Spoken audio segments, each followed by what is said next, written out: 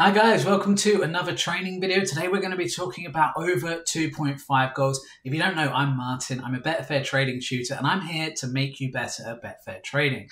Okay, so what we're going to look at here is the football page of Betfair Trading Community. If you're not already using the stats software on Betfair Trading Community, then go on, try it out, give it a go. I'm sure you'll like it. I'm going to show you how to start to think about trading. You know, if you want to look at over 2.5 goals, because I get a lot of messages. People say to me, oh, Martin, I want to do over 2.5 goals. Where do I start? How do I start to create a strategy? How do I start to get selections for that day?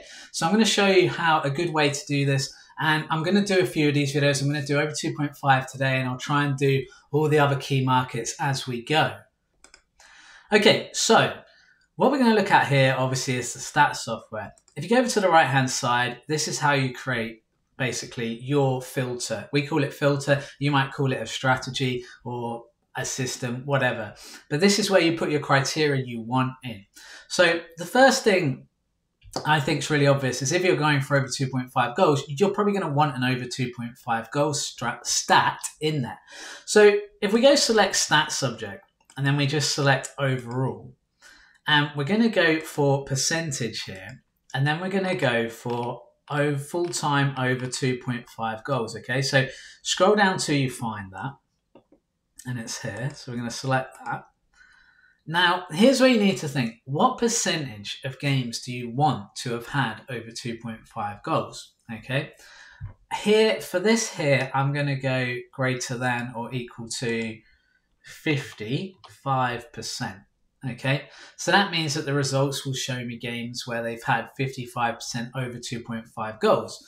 Matches home team for the home team and the away matches for the away team.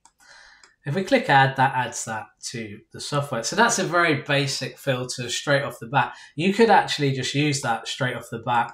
So let's call it over 2.5 goals here and save it. Okay, so that's a very basic filter that we fit in here. But I've actually created one already that actually basically tries to find you some value. So as you can see here, we've got the first stat. It's the exact same thing, except we've got over 65% for our how often we want over 2.5 goals to have hit. Okay, why is that? Well, that's due to this second section. So if I select that, and if you select Betfair, then odds, then over 2.5 goals, you will actually be able to choose which odds they have. And here we're going for 1.60. Although I might put 1.599. Just so we don't miss the 1.60 ones, because I do quite want those. So we'll update that. And as you can see, we're only going to get matches where the odds are above 1.6, which is greater than or equal to 1.6, which is exactly what we want, okay? And then for the final stat, and look at this, there's only 3 criteria here. We're not going crazy. It's not super complex, not super deep strategy. And then we're going for overall matches played greater than or equal to 8. Okay, so you'd select overall, total, matches played from the box, greater than or equal to 8. And we'll keep that as is. Okay, the reason for that is I want there to have been a certain amount of matches played that season before I look into the stats. And in this case, the teams would have had to have played 8 matches, which means that they'd have played 4 home, 4 away. Of course, this will only take into account the home matches for the home team and the away matches for the away team. And then all you have to do really is select the other bits you want. I've used scope of last 10 matches. I've left all the league restriction, date restriction, match criteria. I've left that at default. And then I've clicked restrict to current season. And the only other box I've clicked is exclude playoffs. I don't like playoffs because they're not like regular league games. The other thing I like to look at is end of season. If a match is really close to the end of the season, I'm probably not going to trade it. If there's only 2 or 3 matches left in that season, that's one I'm probably going to avoid. Anyway, when you save that strategy, you will have your strategy. Okay. Now it's Monday. I'm recording this. There aren't any selections. It's the summer. So it's not much football on a Monday with the Euros coming up. But what's key here is I want to show you why this strategy in particular, because you might be thinking, well, let's go back to the rules. Why have you gone for 1.60 and 65% chance of over 2.5 goals? Well, the reason is that the price of 1.60 would be value if you were striking 65% of the time. So if you were winning 65% of the time, then 1.60 is value. Don't believe me? Check this. So here I've gone over to aceodds.com. There's a few of these odds converters out there. It doesn't matter which one you use. The two stats you're really going to want are this decimal column and the implied probability column. And I use this a lot. And in these training videos, I'm going to use this a lot. Because what you want to do is you want to have a look at, well, what are the odds? Okay.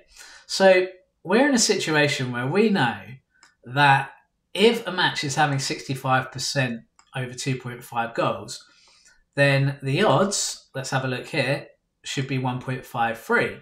Look, 65% probability, 1.53. Now we're getting odds in our strategy of 1.60 plus. So that means we're getting matches where we're actually getting quite a few percentage points in our favour. Okay, so let's say we get odds of 1.62. Well, already 61.9% chance. So the market said there's only a 61.9% chance. We know it should be at least 65% based on the stats.